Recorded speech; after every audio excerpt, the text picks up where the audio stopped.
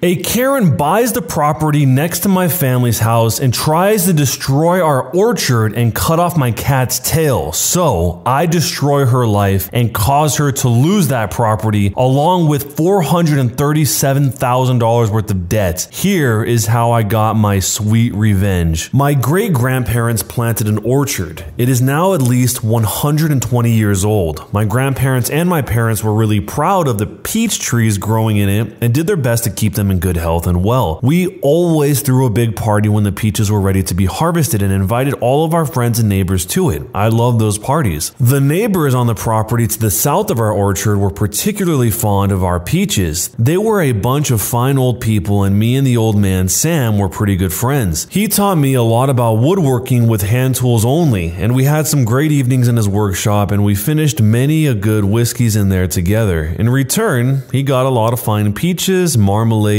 homemade peach liqueur, etc. Sadly, he died a good 10 years ago. Cancer is terrible. His wife followed soon after. Many suspected it was of a broken heart. They had no kids, so all of their property was left to the state, except his tools and his whiskey collection, which he had gifted me a few weeks before he died. In comes Karen. The name speaks for itself. The haircut, the attitude, the overall jerk personality, the whole deal. She bought the property off my late neighbors. We hadn't had the kind of money to buy it at the time, as we met some dire straits the years before, and all of our savings were gone. The first thing she did before she actually moved in was go around and made demands of the neighbors on the surrounding properties. When it was finally our turn to listen to her gibberish, she told us that we needed to remove half of the trees as the leaves were blowing onto her property. We told her, in a polite way, that we won't comply to her demands, as the orchard is a vital part of our family heritage / tradition / life, and has been for at least 120 years. She was pissed, but did nothing for the time being. There are some things you need to know before I continue with the story. The workshop that I mentioned before was situated right at the border to our property. It was a small timber-framed building, at least 160 to 180 years old. The regulations in my state are pretty strict concerning old structures. Every structure over 100 years is protected, and you need a special permission to tear it down. Failing to get this permission can lead to a hefty fine. To get the permission to build a new building, it has to be up to code, and you have to ask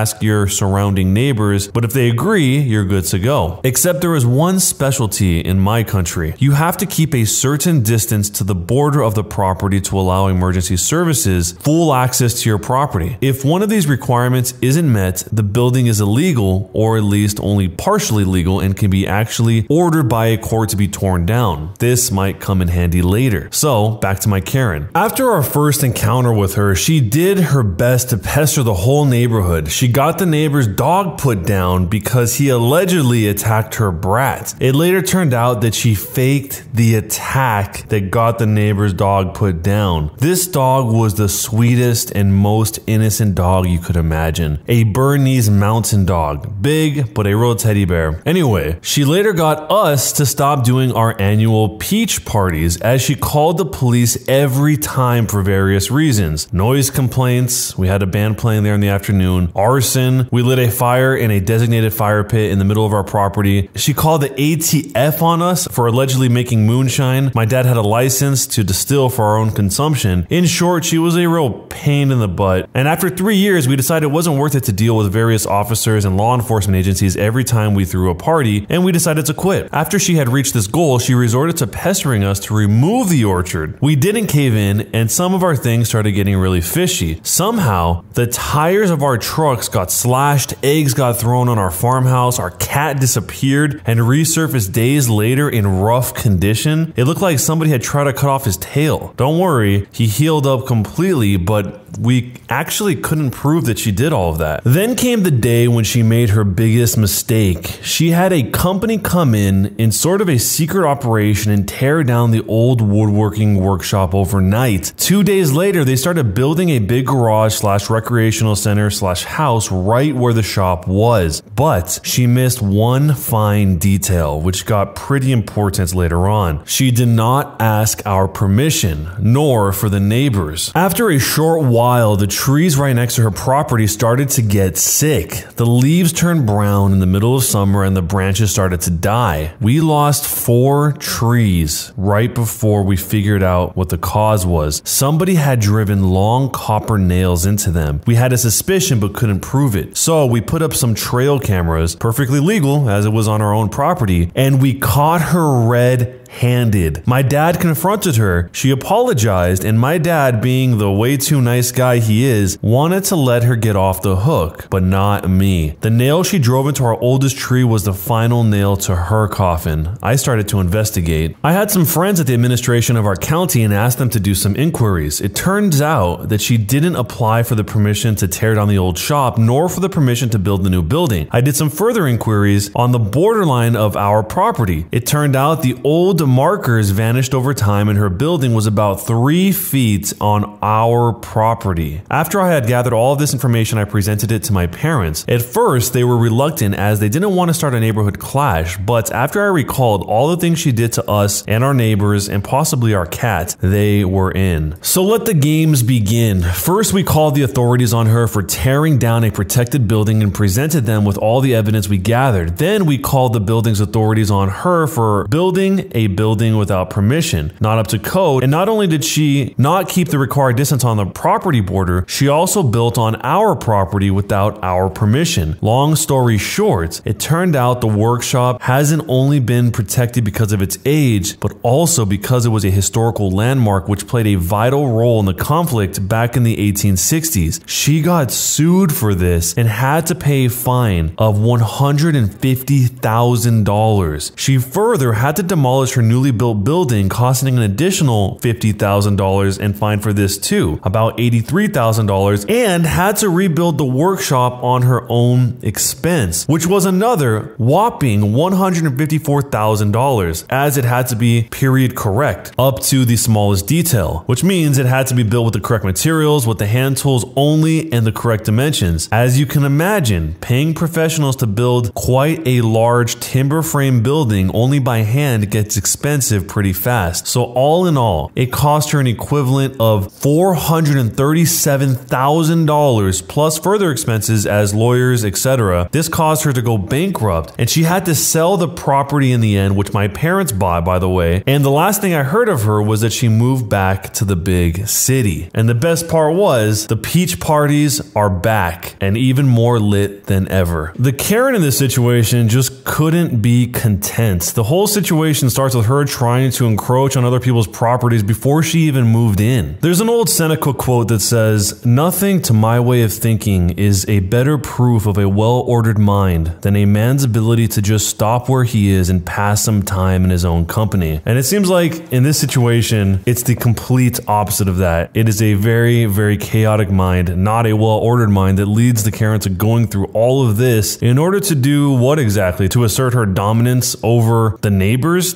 To what end? I mean, she's shoving these copper nails into the trees to kill the trees, and who knows what she actually did to the cat, but the cat, as they said here, was pretty roughed up. I visualize this whole area as being very spacious and rural, so it's kind of strange that once a year she would be that upset about this old tradition of them having a party for their peaches. So let me know how you would handle the situation. Do you think this went way too far, or was it just right? Let me know down below. Am I the jerk for dropping a guy I was dating and his daughter off at a rental car place states away from home? Long story short, I'm a 27-year-old female. I started seeing a 44-year-old guy named Dave 3 years ago. I have 2 sons, 9 and 6, and he has 1 daughter, Ann, who's 17 years old. I booked a road trip for me and my sons roughly 3 months ago. A road trip consisting of roughly 26 hours worth of driving with stops in between. This is the first time I've ever been financially able to do much of anything with my children, so I went all out. I planned to stop at every place they had ever asked me to go, basically. I was beyond excited to surprise them with this trip. We got home 4 nights ago. A week before leaving, Dave decides he wants to go with me and bring Ann as a bonding experience. We do not live together, and Ann has never liked me because I'm boring. She has said this to my face. So Dave thinks it will all be good. I didn't really want either of them to go, but I thought, why not? This could be good for us. Boy, was I wrong. From the moment Ann got into my vehicle, she started complaining about absolutely everything. It was too crowded, too loud, we were taking too many stops, the boys were too annoying and needed to quiet the F down and chill out. We get a hotel 9 hours in Pennsylvania. It's around 3 p.m. at this point. Dave asks if he can take a drive with Ann because she was getting irritated with the kids. I told him he could if he makes it quick because I needed to get dinner supplies. 3 hours later, he shows back up. Him and Ann went out to eat. So I made a comment saying, "You didn't think that we wanted to eat too?" And Ann snaps back with, "I don't think we asked." After comments like this for days, I finally snapped. My boys are now saying they just want to go home because several times Dave told my kids to be quiet because of his kids' level of comfort. At this point, I haven't done anything with my kids because the queen would have a fit if we pulled off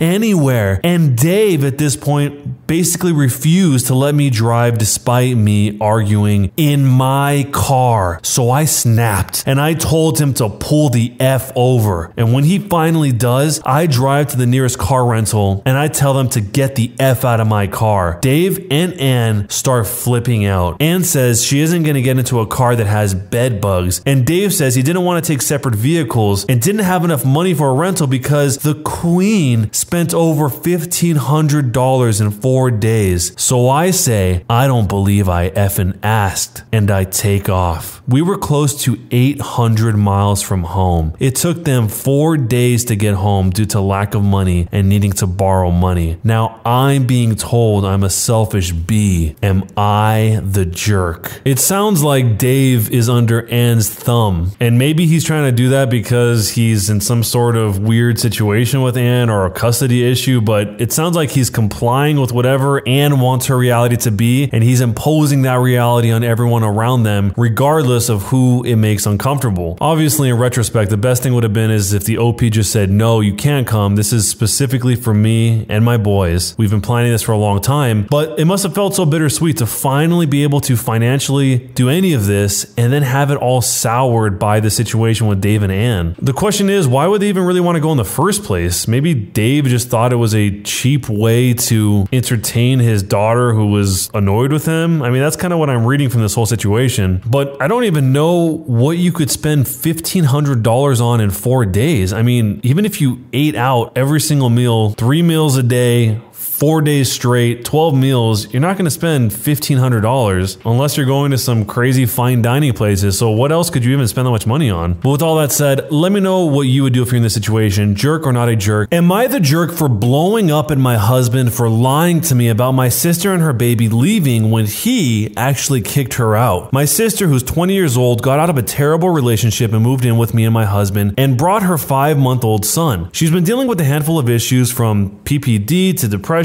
I asked my husband if he'd be okay with her moving in, and he said absolutely. Not just this, but he was the one who picked her up / brought her home. She stayed for 2 weeks and helped around the house. My husband started complaining about the baby crying, but a newborn baby is expected to cry, especially at night. He said it causes him stress, although I suggested he put on earbuds. He suddenly told me to forget it, and so I did. Last week I had to go out of town to attend a friend's funeral without my husband. He said he wanted to stay with my sister to make sure she's okay. I returned home the next day and didn't find her or her baby home. My husband said she contacted a friend in another town and wanted to move with them and left that morning. He handed me a letter he claimed was from her. This felt so odd, especially after reading the letter. I called her phone many times, but it turned out my husband found it and said she must have left it behind. I was worried. I had no means of contacting her to make sure she was okay. I contacted relatives, but they knew nothing. Yesterday, I got a call from an unknown number and it was her. We talked and she told me that she didn't leave on her own, but my husband kicked her out after telling her she was no longer welcome and she needed to take responsibility for her decisions. I was in shock. As she explained, she's not with a friend, but at a shelter and she has no money. I waited till he got home and I blew up at him. He admitted he faked the letter, he hid her phone, phone and then argue that it's his house and he has a say, but he shouldn't have lied to me about my sister and caused her to be homeless. He said I was being unfair and wrong to lash out at him for wanting peace in his home. I went upstairs and refused to argue anymore. I told him I'm going to pick her up tomorrow, and then he said he changed the locks while I'm gone so I wouldn't be allowed to bring her home. I'm thinking of going to a hotel, but he kept saying I'm letting my sister affect our lives by prioritizing her, but there's a baby involved, my nephew, and I cannot leave him homeless. I get that it's a house too, but I don't see why he's so against her staying. Fast forwarding into the future, he returned home and we started arguing again. I couldn't take it anymore. I'm going to stay at a hotel for tonight and I'm leaving in an hour or so. He is wanting to talk again now, but I'm incredibly overwhelmed and stressed out and need some time by myself. I don't care if he's going to change the locks or not. I'm working on meeting up with my sister as soon as possible so we could try to talk more openly about what happened and hopefully try to figure something out. So, was I the jerk for blowing up at my husband for lying to me about my sister and her baby leaving when he actually kicked her out? This husband sounds so slimy. Not only did he wait for the OP to be out of town so that she couldn't do anything about it, he stole the sister's phone so she couldn't contact the OP. I mean, that is really twisted. The perplexing part is if the husband felt that he so clearly has the right to do this, why wouldn't he just do it in front of the OP in the open? He did it in a very sneaky, roundabout way. And then what do you think was going to happen? Of course she's going to contact her sister eventually and figure this out. So he had no plan. He just thought, I'll get the baby and the sister out of the house for now and then, I'll figure it out later. The husband doesn't sound very smart or confident in his ability to actually be the one to make decisions in the household. Otherwise, he wouldn't have done this under the cover of night. He would have done it right out in the open. So if this was your significant other and they did this to your sibling, let me know how you would take it and jerk or not a jerk and why. And don't forget to subscribe to Am I the Jerk on YouTube and hit that bell to turn on notifications. And if you're a fan of podcasts, make sure you follow the Am I the Jerk podcast as well. Either way, thanks a lot for watching, guys, and we'll see you next time.